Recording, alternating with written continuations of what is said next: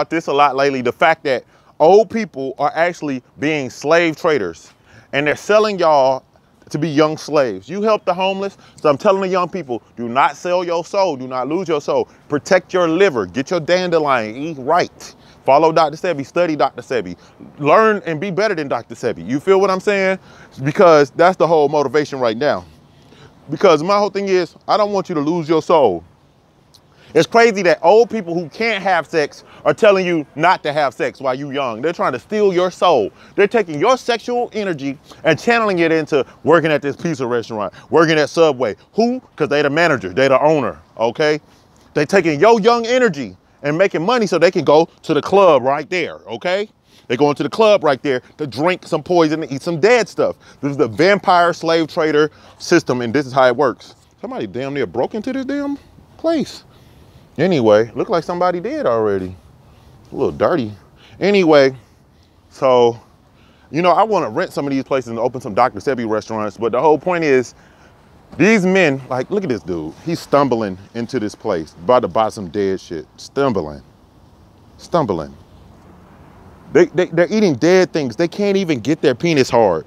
These men pay for prostitutes and escorts, and they can't even have sex with them. They can just look at them. They can just, you know what I mean?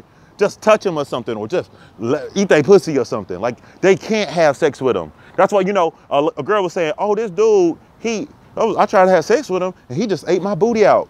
The reason why he didn't eat your pussy was because he can't fuck you. He didn't want to ignite sex. He knew that if he started touching that pussy, you was gonna be like, let's fuck, and then he was gonna get embarrassed. He wasn't gonna be able to handle you. He wouldn't be able to go. So it's crazy because it's like these women are bleeding for 60 days, 30 days. I've talked to them. They can't have sex. You know what I mean? The niggas don't know. You ain't keeping track. You like, she always on her period, bro. I don't even know, bro. God damn, bro. She always tripping. She is. She not lying. She ain't lying to you, bro. She ain't never lied. You just understand what I'm saying? Bring out that Chris Tucker, DC Young Fly energy. She ain't never lied. They're sick of weed, nigga. What I'm about to say, so it's crazy because the men can't get it up. The women can't stop bleeding to death because they're eating all this garbage, poison, candy, dead stuff. And they're telling you, don't have sex. We're gonna take your sexual energy that's repressed and channel it into church, some slave job, whatever it is, something that's not gonna benefit you. And then you're gonna be trapped into the same cycle. You're gonna get old, your liver gonna fail, and you're gonna start getting older and older. Your aging is going to speed up. Cause this ain't the slavery days. You got microwaves, you got chemicals, you got damn chemtrails. You're gonna age 2 times faster than your grandma did. And your grandma like, baby, just eat some vegetables. The bread and the vegetables ain't even the same as back then.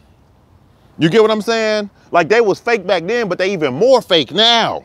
That's what's crazy. So y'all be careful. I love y'all. Keep studying. Don't lose your soul. Eat.